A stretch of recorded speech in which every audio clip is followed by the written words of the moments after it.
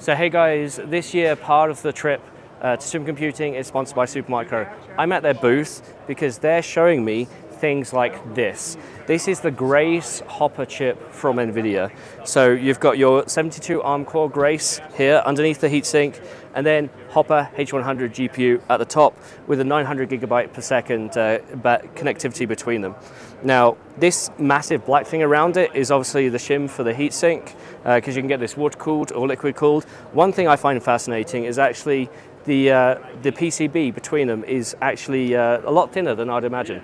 I was thinking perhaps more like 64 layers. This is definitely more sort of the 24, 32 layer PCB. And then you have the sort of mezzanine connectors at the back.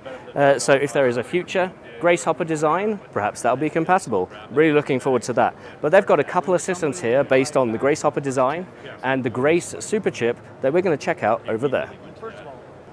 So in front of me here is a Grace Hopper system. Well, you may realize this is 1U. We're talking, just over a little over an inch. They've managed to put one of these massive, 600, 700, 800 watt chips into a single 1U. It is air-cooled. Technically, Supermicro calls this system, and in classical Supermicro fashion, the ARS 101GL NHR 1U NVIDIA GH200 Grace Hopper Superchip system. So if we look on side, we've literally got a massive heatsink, but then again, most of this is also heatsink. They've got a small space here for storage, but inside there's so much space for activities. You've obviously got your massively high-powered fans here because you've got to cool this thing. And then you've got some additional connectivity at the back. So the H100 supports the 96 gigabytes of HBM3 and the 144 gigabytes coming soon, and lots of integrated LPDDR5 with that connectivity link. There's 3 PCIe 5x16 slots here. That's going to be for your additional, like I said, the connectivity. Here they're advertising Bluefield 3 and ConnectX 7, so we're going for a full NVIDIA solution here. And then, a couple of M.2 drives, and then these 8 SSD bays at the front. The whole idea of this is if you need density in a 1U system with Grace Hopper, you can fill it out. Given the design of it and given how much I know Supermicro, for some reason I have it in my head that they can make this into a 2-blade system, so you can have Grace Hopper and Grace Hopper in a 1U. Now that would be an amazing dense solution. I'm glad I wouldn't be designing it, but good luck to Supermicro here. The other system I want to look at is called the Grace Superchip. Let's head on over. So this is the 2U Grace Superchip. By Superchip, I mean it's literally Grace and Grace. We'll show some B-roll of one because they don't have one here right now. But this is the ARS 221GL NR, again in classic Supermicro fashion, a long name. But what we have here is Grace and Grace, so a total of 144 ARM cores in this 2U design. This one excites me a little bit more because there's even more room for activities in here.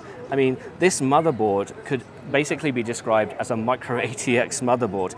I mean, the PCIe connections are a little bit different. They're using Oculink and some other functionality.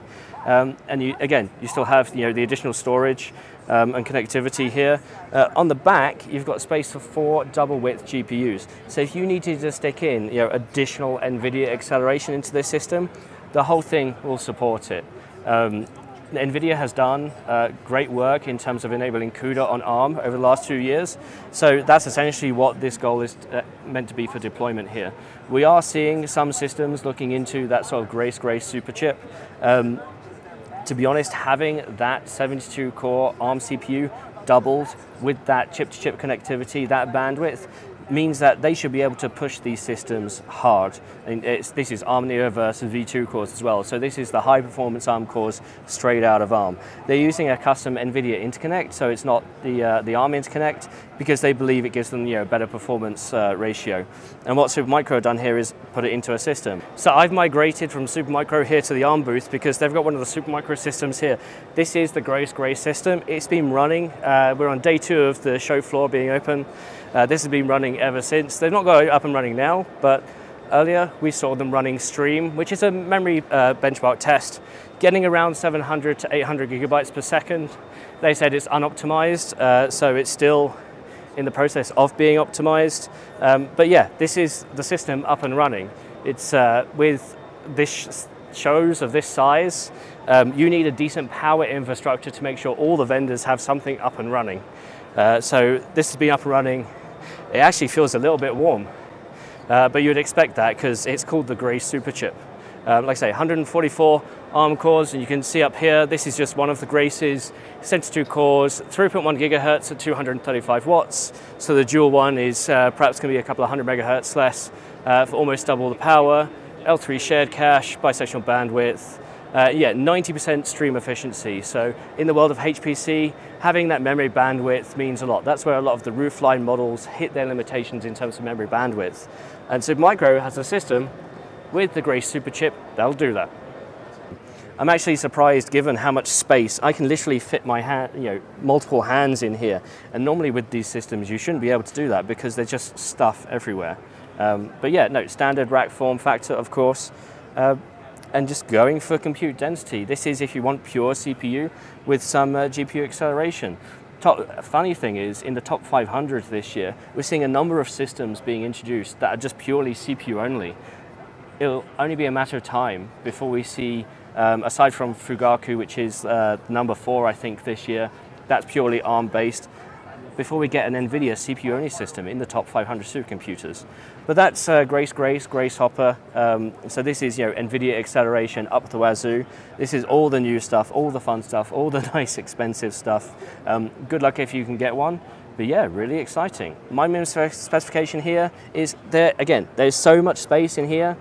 Literally put my whole forearm in here, and I bet they'll love that in the video.